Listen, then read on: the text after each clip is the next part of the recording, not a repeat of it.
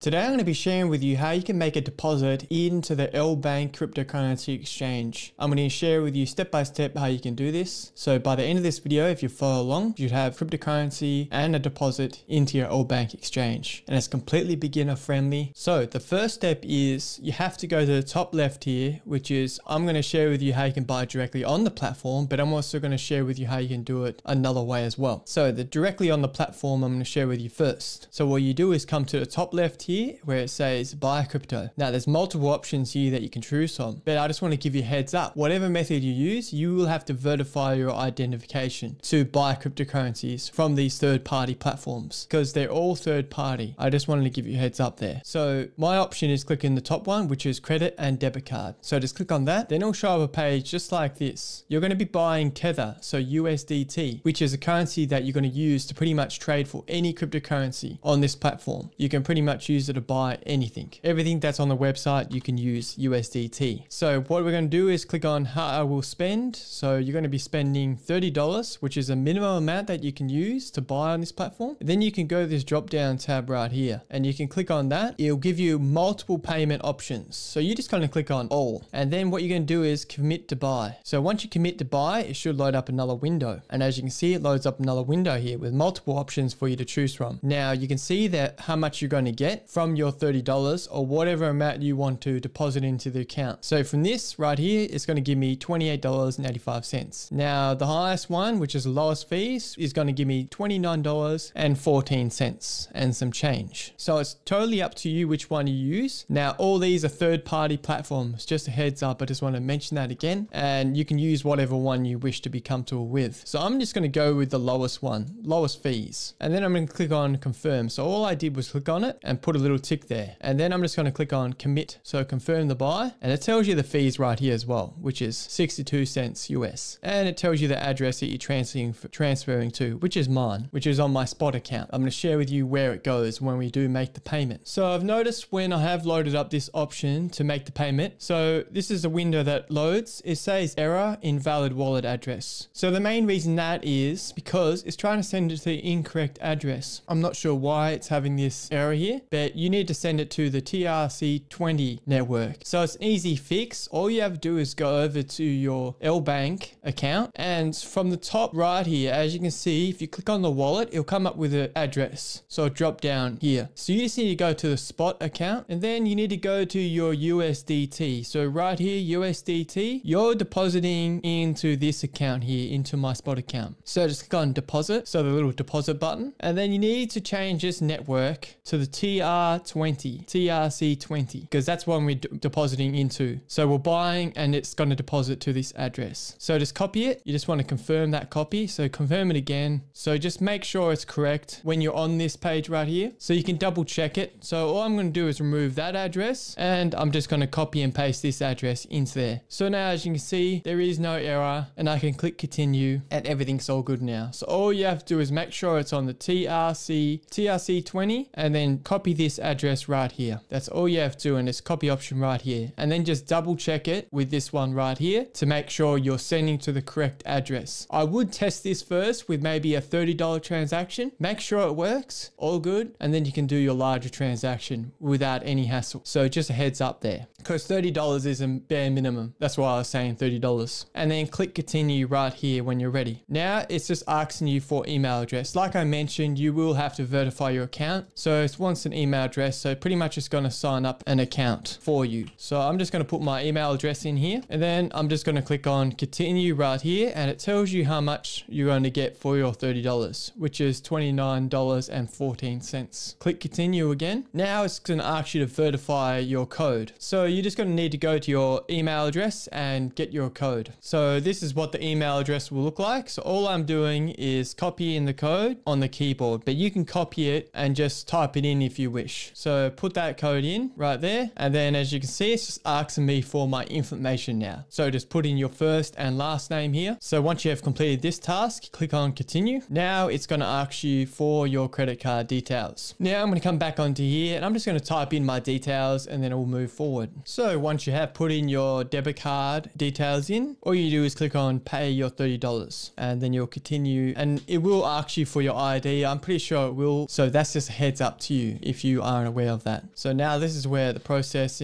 processing. So give it a few minutes. Do not press any buttons. How would you like to approve this payment? So you have to approve this payment. I'm going to click on get an SMS code. So this is a process that you're going to have to verify your account. So click on get an SMS code. Now it's going to give you an SMS code to your actual phone number. So it's sending it to my phone number, which is linked up with Wise. I've just clicked on that option right here, and it's asked me to select a payment that I recognize here. So I don't recognize any of these payments because I have not made any of these payments. So I'm just clicking on I don't recognize any of these payments and click on select and approve. Then I'm going to move on to the next step. So once you've moved on to the next step, it should load up another screen as well. So after you do that, as soon as you click continue, it will load up a screen and then it'll automatically go to this tab right here, which says verify your identification. It is a bit annoying, but that's just how it is. So you do have to verify your identification. So click on continue and we're just going to pick which option we're going to verify with, which is going to be our ID. So I'm going to confirm this, click next. So I'm from Australia. I'm going to click driver's license and then it'll ask you to upload a front and a back image, or you can do this on your phone, but I'm just going to do this on here so I can demonstrate to you. So this option, I'm actually going to use my phone. So what I'm going to do is click on this little button here, which says continue with your phone, which it says at the bottom right here. So I'm going to click that. And all you have to do is get up your camera app. You just have to confirm and get the address. So you can also just copy the link as well onto your mobile. So once I've done this, I'll let you know. All it is taking a photo of myself and just following what they tell me to do. So once you have confirmed and done the actual selfie on your phone, you can click continue on this device. So the identification is still getting verified. So just a heads up there. So click on continue on this device. So as you can see, it's going over the application and the document right here. Now it can